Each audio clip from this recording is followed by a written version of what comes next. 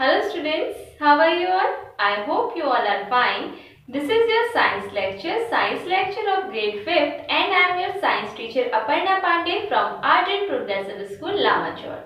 So student, as you all know that in these days in science we have started our chapter number 5 and almost all the topics of chapter 5 we have covered, and its name is Deficiency Diseases and Communicable Diseases.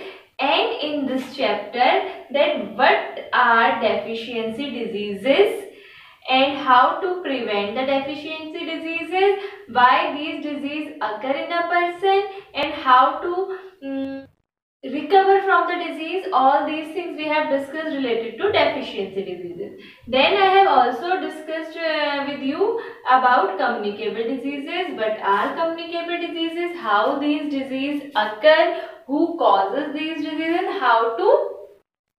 and how these disease is spread in the surrounding. These all things we have discussed in chapter number 5.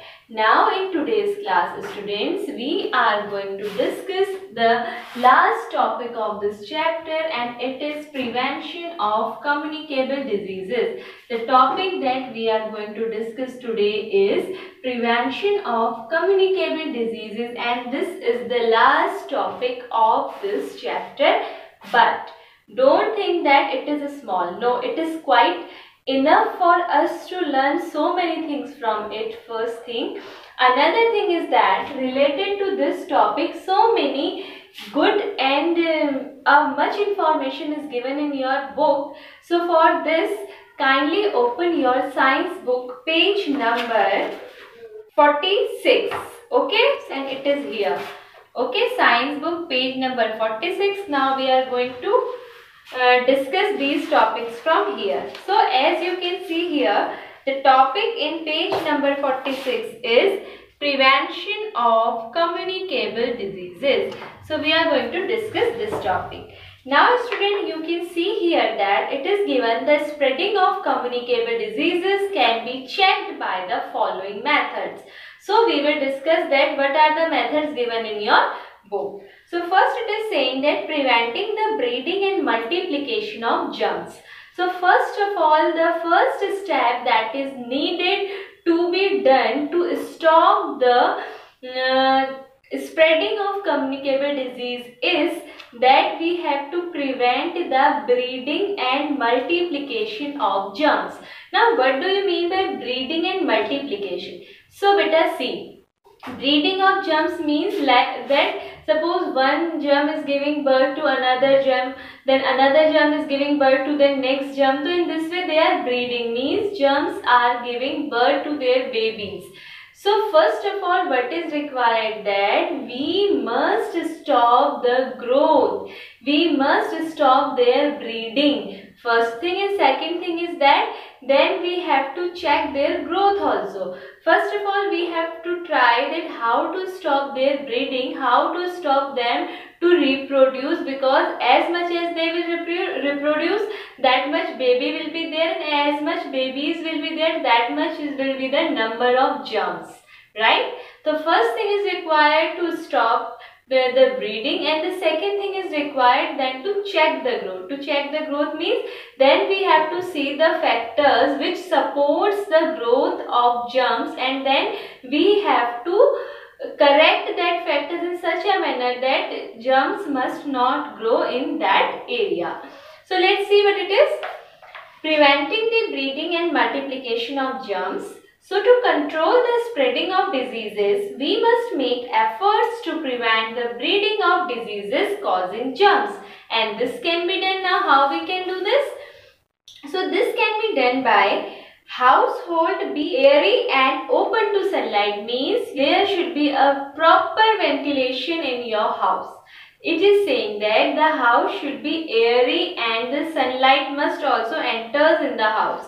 So this can be this is possible when your house has a proper ventilation. Most of the germs die when exposed to the air or sunlight. Most of the germs die when we expose them to the proper air or sunlight. Then room should have wire netting to prevent the entry of flies, mosquitoes, etc. What is this now? Wire netting. Wire netting means जैसे आप कहते हैं ना जाली लगी होना. जाली लगी होना means it can be the wire netting doors can be there, wire netting windows can be there, which can prevent the entry of mosquitoes and flies. जैसा bedding and clothing should be placed in sunlight from time to time. Bedding and clothing means the bed items, that your bed sheet, your pillows, your blankets, they must be placed in the sunlight, as well as your clothes also. I think you all have heard from your parents that you must put your clothes in sunlight. Why they are saying this? Because sunlight helps in preventing the growth of germs. Then water should not be allowed to collect in or near the houses, and water should not be collected in a near place of your house or inside your house. That's why I hope that you have heard during summer and monsoon season especially, government says many times that don't keep the stored water inside or outside of your house. Never keep stored water outside. Why? Because due to that stored water, it gives support to germs to grow more and more, which causes diseases. So, water should not be allowed to collect in or near the houses. Then, toilets and bathrooms should be cleaned with disinfectant at regular intervals. So, we must clean our toilets and bathrooms with disinfectant in regular intervals. Then, drink clean and safe water. Impure water should be boiled for about 10 to 20 minutes and then stored in clean and covered containers. First thing is, it is saying that you must drink the safe and clean water. Second thing is that if you have impure water, so now what process you will do to make it clean and safe for drinking? So you must boil that water from 10 to 20 minutes, and after that you can store that water in a clean container, and after putting that water in a container must be covered. Okay. Then boil milk to kill the germs present in it. And suppose in terms of the milk, what we can say that for milk we must take a boiled milk only, because by boiling only we can kill the germs that are present in milk. Use covered dustbins to prevent the breeding of flies. Use covered dustbins means if your dustbin is open, so the type of a smell and dirt will create there due to the garbage that you have stored in dustbin, and which invite the flies. And if flies will come in that area, then more and more flies will come. They will breed because they are getting the environment that they want. And what we have to do, we have to check. We have to stop such environment which give favor to flies, mosquitoes, different insects and germs, which causes diseases. So that's why we must use the covered dustbins. Never dump garbage near your house. Always keep your surrounding clean. Means you must not throw the things near your house. Now near your house does not mean that if you are not putting garbage near your house, so you are putting your garbage in front of your neighbor's house. No, it does not mean like this. It means that you must throw the garbage in a proper places which are prepared for putting garbage. Foremost thing. Second thing is that nowadays you know very well that municipality has done such a preparation that they are sending such vehicles to our areas in which we can throw our garbage. So always remember this, that you have to throw garbage outside. You must not put garbage in your surrounding, but you must throw the garbage in the proper place which is made for it. Not in this manner that wherever you want to throw, you are throwing and leaving your surrounding clean. It does not mean like that. Okay. Then always keep your water and food covered. Never eat food exposed to dirt and flies as sold by hawkers. Okay, so never eat such food which is placed in the open area where dust as well as flies is there, because it causes food poisoning. It causes many such diseases which can create infection in your intestine. Okay, then students, all causes of infectious diseases should be informed to the health officer so that he may take the necessary precautions to check the further spreading of the disease. These points we have discussed to know that how to prevent the breeding and multiplication of germs. So by following these steps, we can prevent further growth or further breeding of germs. But there are so many other things that are required to do to prevent the spreading of communicable diseases. For example, for the prevention of malaria, we need to do some important steps. What are these? Let's see. You have learned that malaria is spread through mosquitoes. We all know that malaria is spread through mosquitoes. To prevent malaria, we should follow the following methods. Now, what are these? Let's see. So, point number 1, it is saying, do not allow water to stagnate near your house. Water to stagnate means you must not allow water to stop near your house. Suppose you have seen that there are the drainage in your areas, in your colonies, so the drainage must be like this, that water must flow. It must not be stopped at a point. Either it will give growth to the mosquitoes. Okay, so do not allow water to stagnate near your house. This will prevent the breeding of mosquitoes.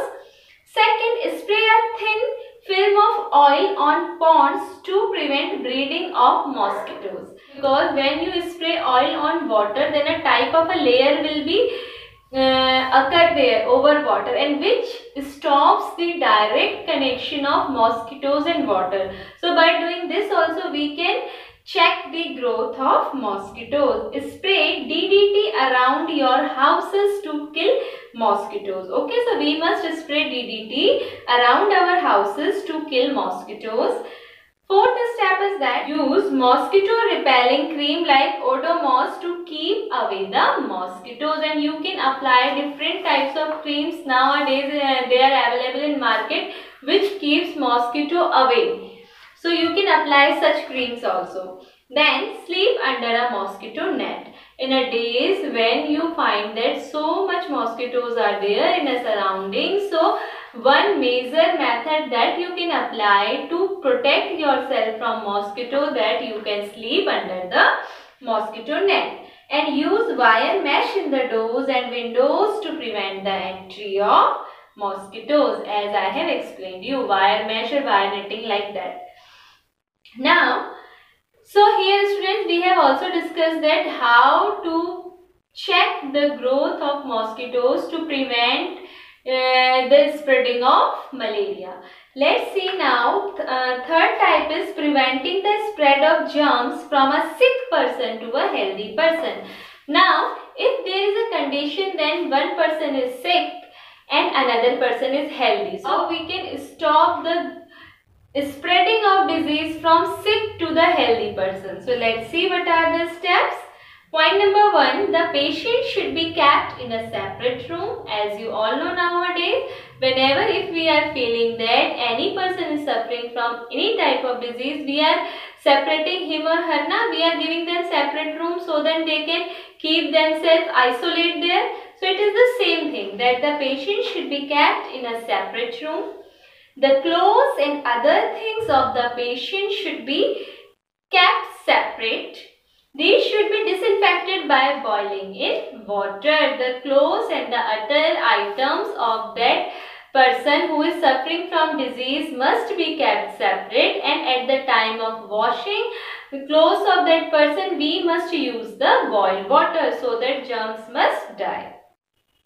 Keep the room of the patient clean. It is required very much. If the room is not cleaned properly, then it will support the growth of germs, and which we have to stop. The patient should be made to vomit or spit in a separate bowl or in the toilet. Okay, means he must not spit in the area where others are also spitting. Either germs will spread in a speed.